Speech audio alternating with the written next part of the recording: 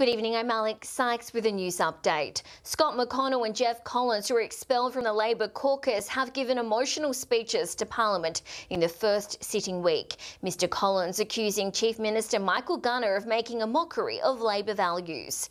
Meanwhile, a Darwin flight sergeant has pleaded guilty in a Defence Magistrates Court for repeatedly using homophobic slurs to describe a subordinate. Craig Rochester sentenced to a 12-month reduction in seniority, but not demoted rank.